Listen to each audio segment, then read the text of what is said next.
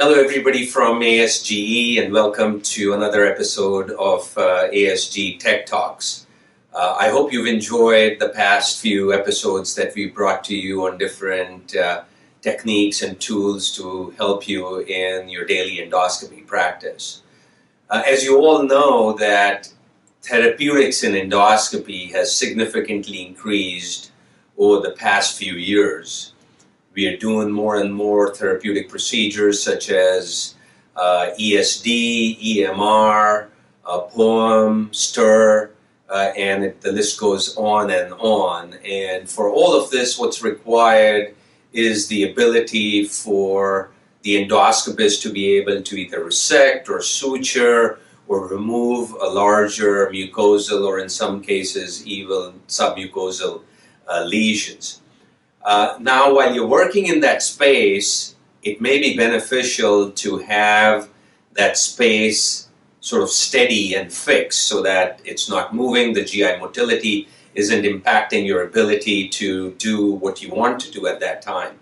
So let's look at a device which can actually help offer that to you. And what we'll be discussing in today's episode of ASG Tech Talks is such a stabilizing platform from Lumendi. Here's Dr. Sergey Kantsevoy to take us further. Now Dr. Kantsevoy will explain the clinical utility and advantages of the new stabilizing platform. At first, we are using Lumendi on our way to the cecum. We distend the balloon and then we pull back to shorten the colon, and it allows to navigate even through a loopy redundant colon. Then when we reach the area where we need to work, we create therapeutic zone by putting air into both balloons and then stabilizing the colon between those balloons. And finally, we use Lumendi system for retraction. When we connect the polyp to the front balloon, we call it foreballoon, and then the extractions help to facilitate submucosal dissection dramatically. There are some other benefits, but we can discuss it next time. DiLumen consists of a soft, flexible sheath that fits over standard and small diameter colonoscopes. This device employs two balloons, as you can see, one behind the bending section and the second which is in front of the tip of the colonoscope. When both balloons are deployed and inflated, the colonoscope and the segment of colon are further stabilized to help facilitate endoluminal therapy. This model demonstrates advancement of the colonoscope with DiLumen through convoluted colon. The DiLumen advanced to the first turn in the colon. Both balloons are inflated, and gently pulling back, DiLumen straightens the colon. Then deflating balloons and advancing DiLumen forward over the colonoscope, we can reach the next segment of the colon, and repeating inflation and deflation of the balloons, we can straighten the entire colon. The next clinical movie demonstrated actual ESD procedure in the colon.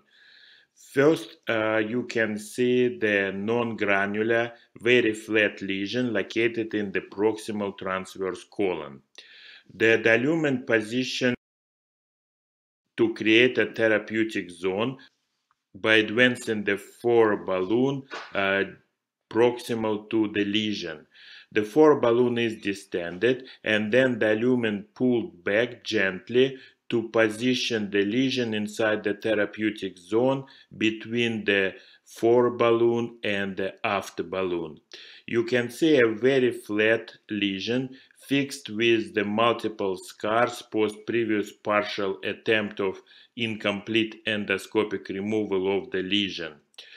We create submucosal injection to lift the lesion, and after submucosal injection is completed, we make circumferential incision around the lesion by using ESD with the dual knife.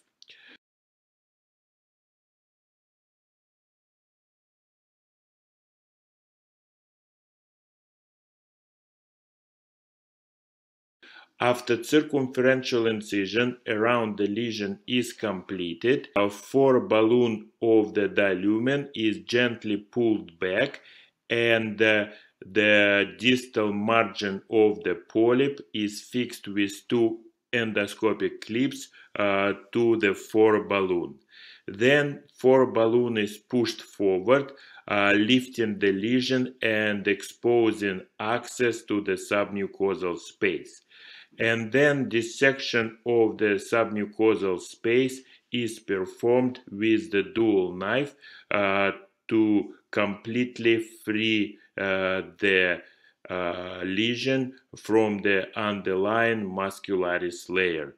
You can see the stages of the dissection, and now dissection is almost completed. A small connection between the lesion in the submucosal space is dissected, and endoscopic submucosal dissection is completed. Well, great. That brings us to the end of this episode of ASGE Tech Talks on using a stabilizing platform, which again can help us when we are involved in all these therapeutic procedures. So until next time, see you then.